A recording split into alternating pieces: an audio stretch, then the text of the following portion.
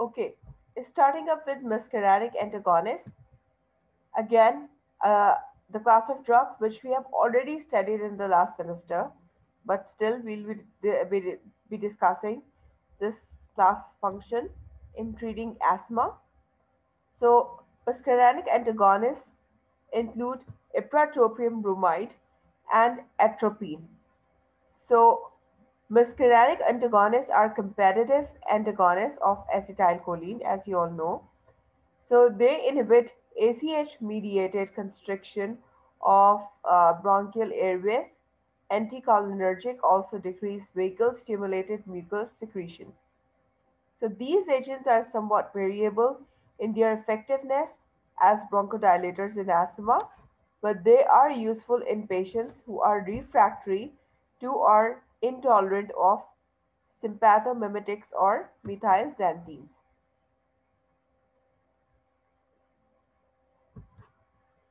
Uh, okay.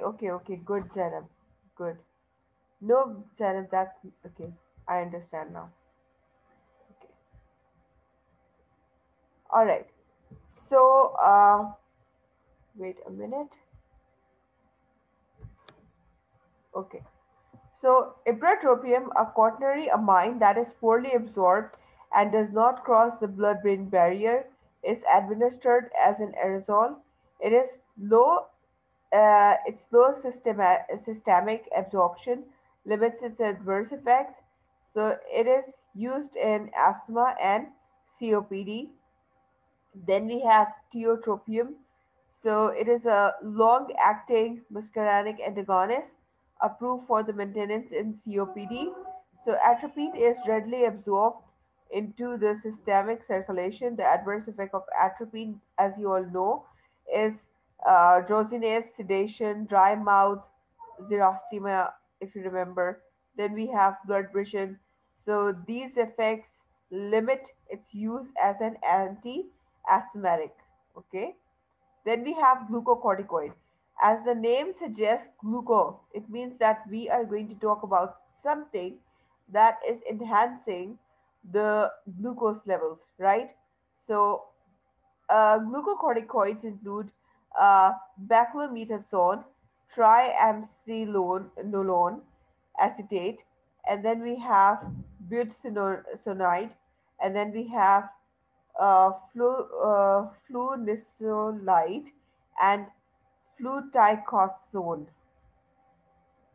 propionate. So these are the first line agents for the treatment of persistent asthma.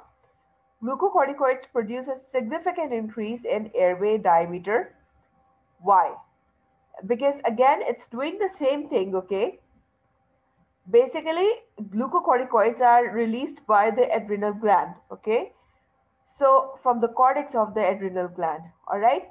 So, glucocorticoids have this ability to have anti inflammatory effects, okay? So, what is it's doing is uh, it is attenuating prostaglandin and leukotriene synthesis via axin A1A and by generally inhibiting the immune response, okay, including production of cytokines and chemoattractants. So it is doing two things, okay, all right. What is it doing is producing anti-inflammatory action, plus it is also discouraging our WBCs, okay, from attacking. Okay, no problem, Tuba. Don't worry. Still, we have 23 students. Okay, so don't worry at all. Before I take this screenshot, the class. It's okay, Tuba. Luckily, I saved it today. All right, the attendance. Don't worry. Okay. All right. So I was talking that glucocorticoids, okay, they produce anti-inflammatory effects and also It is discouraging the macrophages, okay, and overall the WBCs to attack, okay. So that is why they increase responsiveness to sympathomimetics and decrease the mucus production, okay. So, glucocorticoids are available as oral, topical, and inhaled agents.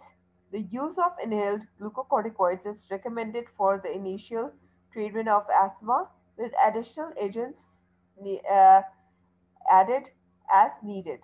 They are used prophylactically rather than to reverse an acute attack. The most common adverse effect of inhaled glucocorticoids are hoarseness and oral candidiasis. The most serious adverse effects are adrenal suppression and osteoporosis. Inshallah Ta'ala, after in the second upcoming semester, you'll study about the glucocorticoids in a lot more detail. Okay, so inhaled glucocorticoids are partially absorbed because of their systemic adverse effect. Oral glucocorticoids are usually reversed for patients with severe persistent asthma. Uh, okay, wait a minute. So inhaled glucocorticoids are poorly effective in COPD. Then we'll talk about leukotriene inhibitors.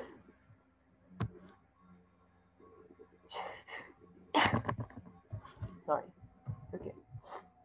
So we have zafirlukas and then we have montelukast.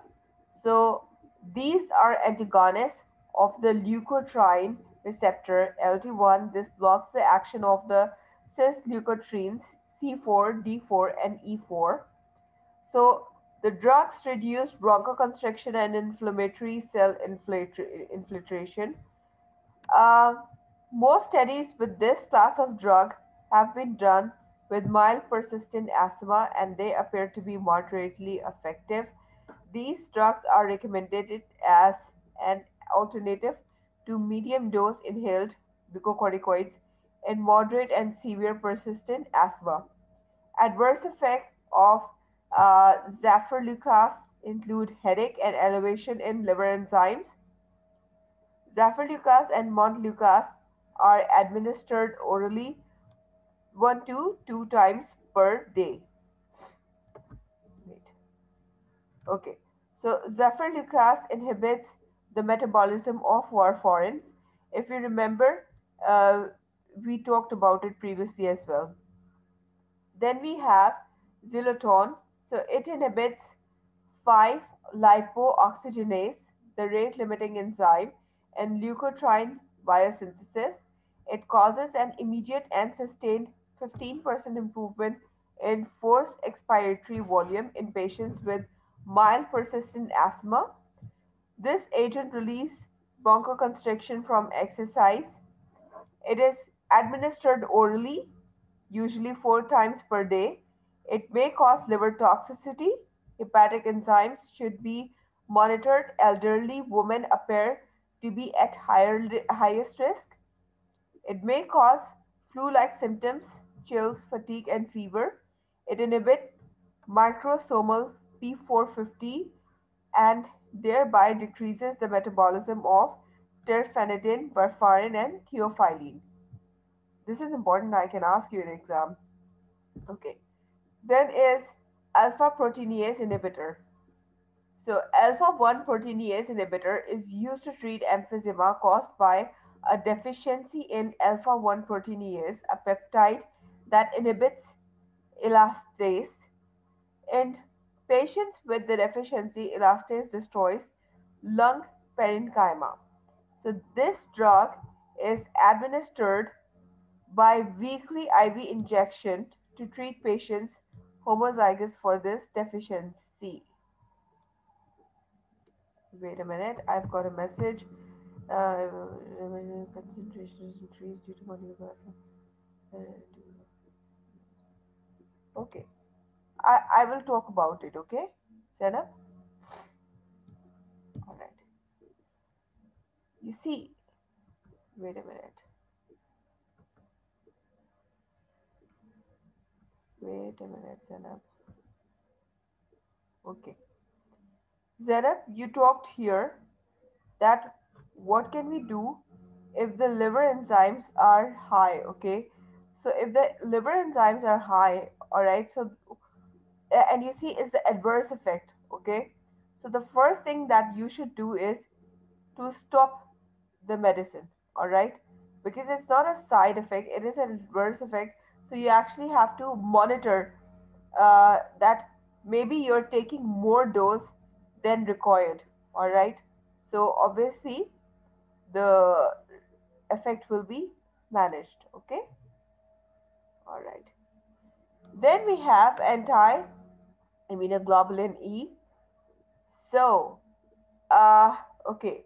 Uh, All right.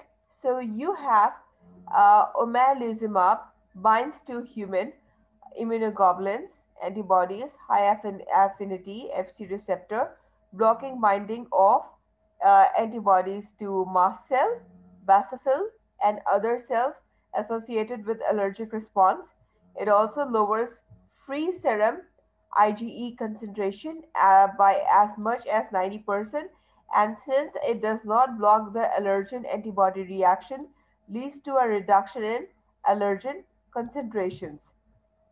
So these activities reduce both the early phase degranulation reaction of mast cell and late phase release of mediators. Oh, wait.